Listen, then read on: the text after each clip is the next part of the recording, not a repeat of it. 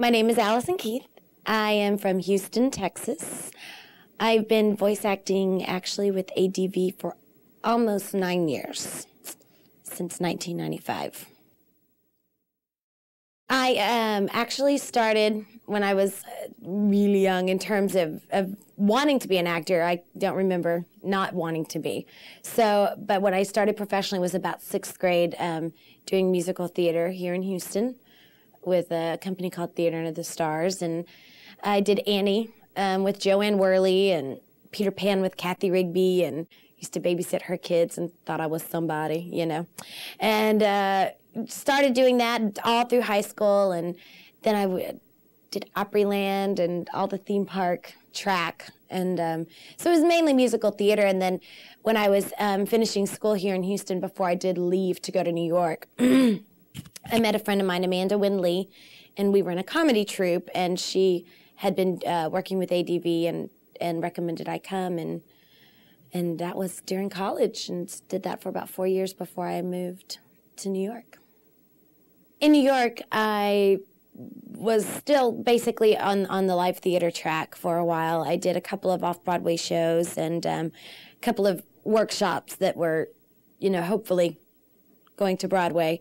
So it was really interesting to work on projects from the ground up. I really, you know, and seeing even in theater how technical things can get. Then I worked, I did a couple of voiceover stuff mainstream.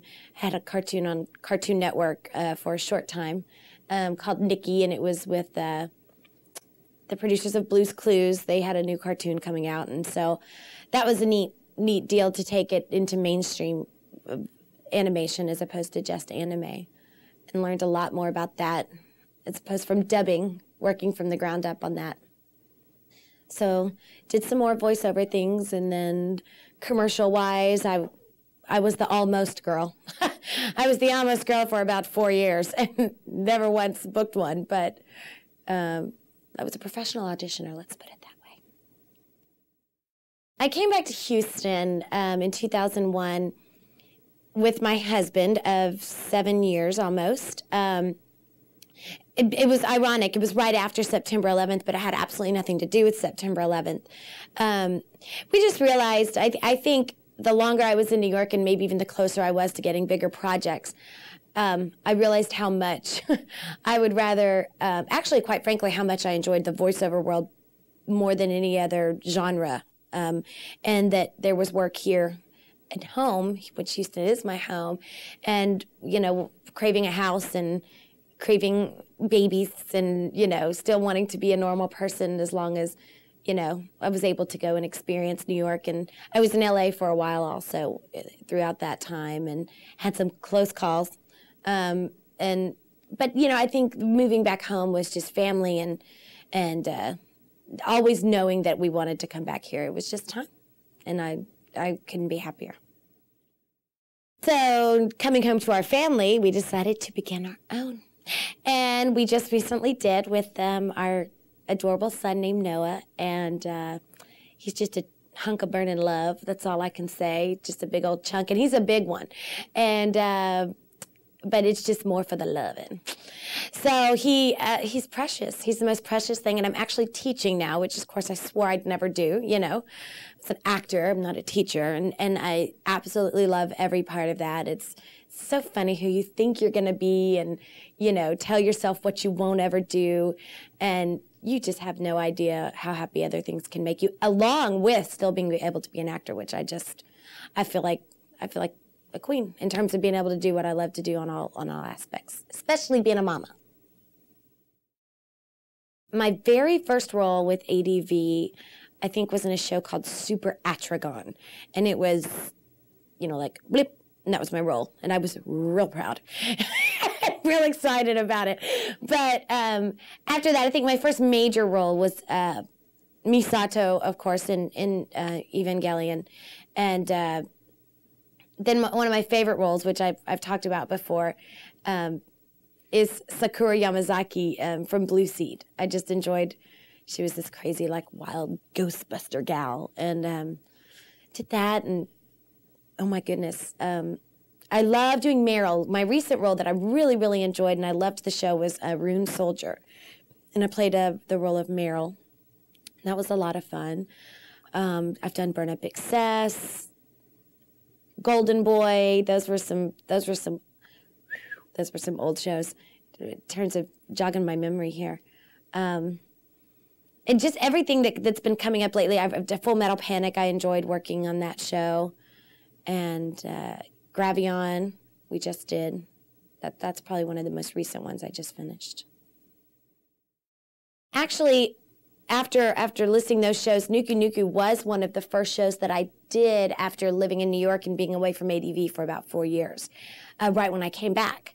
And it was kind of a really fun character to come back into, working with David Williams, I believe, in the beginning, and just getting my feet wet. So it's kind of one of those shows that oh, I'd been away for a while, how do I do this? And, putting the gloves and the boots back on and, and that was, it was really an awesome opportunity to get to play her to get me back into the swing of things.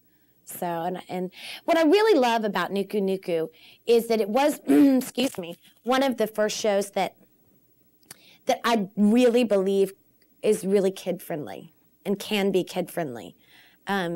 Which is borderline more of the mainstream type of anime as opposed to, all the deep, heady things that a lot of anime is. I think people either are going to really like it or really not because, it's kind of, tongue-in-cheek and sugar and spice and everything nice. But it's kind of a neat difference for me. When I began Nuku Nuku, I think it was almost 2 years ago, and her character has actually gone through quite a few changes. I think she was a little bit younger from the very beginning when she was introduced, and she's kind of morphed into, a wise cat gal, if you will. And but yeah, it started. There's been three different versions of her, and then she has her evil twin sister that comes in to play. So it's been a fun, exciting, changing kind of thing. Being in the booth here in ADV has become a whirlwind of change for myself, and I think a lot of the actors that were here in the beginning, ADV, and so I think what they've done to these studios and how unbelievable the talent has been that they've hired for the engineering and the producing. It's truly, LA has nothing on us. And I'm not saying that I know LA, but I have worked out there, and being in the booth is so exciting because the pace in which I've started with here, and just the amount of growth the company has done. I mean, you get in and you get out, and and when you're there, you have time to finagle, and you have people that expect you to actually act, which is really a nice thing, and it's great. When I moved home in 2001, there was 3 studios more than there were when there was only one originally when I left in '97, and oh my gosh, this company is just awesome.